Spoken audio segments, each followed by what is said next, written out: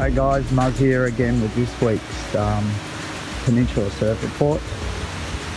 We're getting closer to the finish here, so a couple of weeks away and things will open up, so we're getting inundated with people coming down from town, which we already have. This week in front of us, a little bit of surf. The wind is going to change, which will be on Saturday, but that's when the swell's going to charge up again, but it will be onshore. There will be surf in Western Port.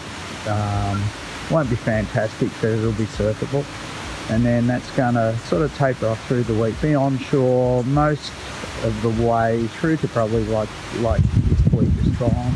Probably Wednesday we can expect the wind to turn back offshore again, and probably beach breaks again, so nearly a repeat of the week we've just been through. So I hope everyone's okay and surviving, and see you next week.